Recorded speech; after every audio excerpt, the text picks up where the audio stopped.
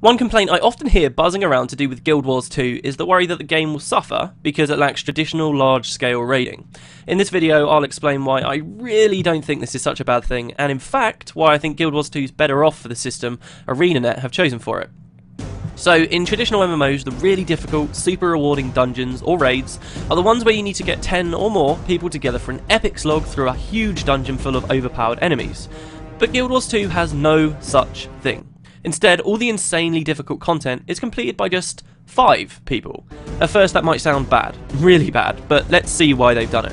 I think the most obvious point to make first is the time it takes to group up and form teams. Obviously, if you only need to find 4 other people instead of 10 of them or more, it's going to be much easier. I don't think this was much of a deal breaker because most MMOs have been quite good lately at making grouping easier on their own. We have things like Dungeon Finders and hell, as soon as you have a guild it becomes practically a non-issue, but it's an important point to make nonetheless. I think what's nicer is that when content inevitably becomes old or unrewarding a few years down the line, it will still be easy for people to make teams and play the old stuff.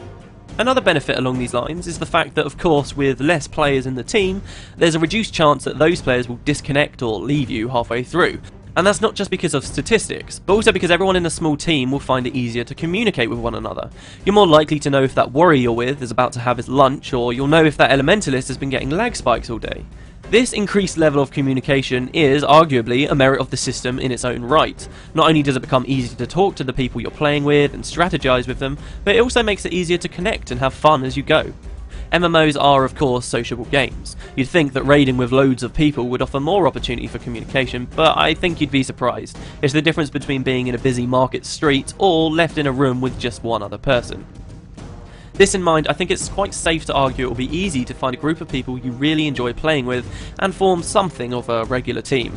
Another nice benefit of the 5-man system is actually how easy it will be to take that team into other areas of the game, such as PvP. In fact, I'd wager that ArenaNet specifically set it up this way so that groups of friends form in PvE and then can easily get their feet wet in the other game type, a form of endgame in itself.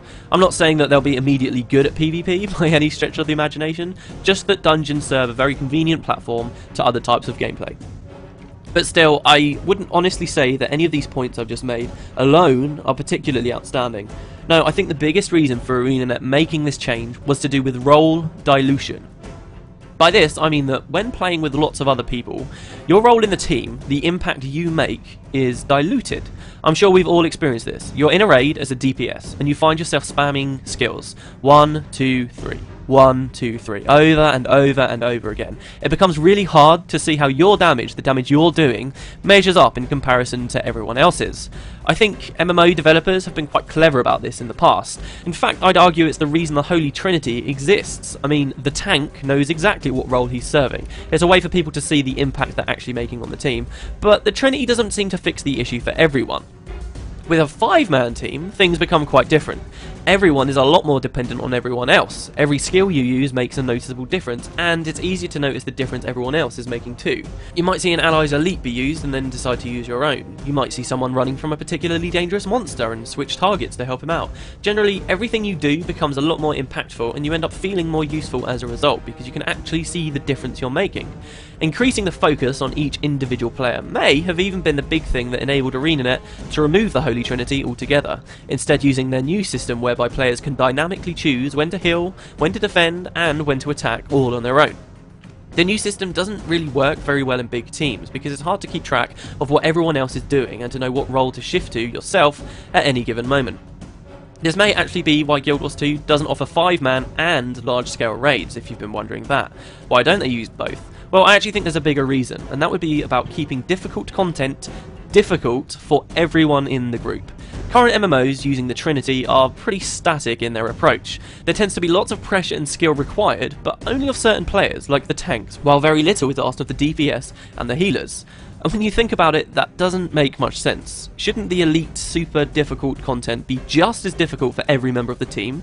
Why is it that so much relies on the tank doing his job right, while I stand around at the back face rolling the keyboard and get the exact same rewards?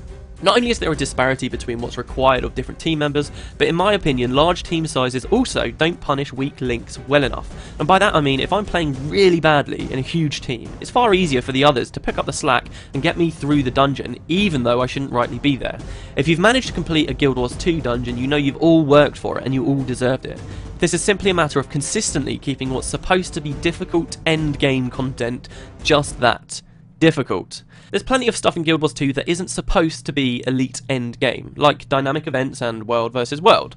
And guess what? Those let you have organised groups of well over 100 people running around in a glorious chaotic clusterfuck. So if this really doesn't scratch your itch, feel free to go there.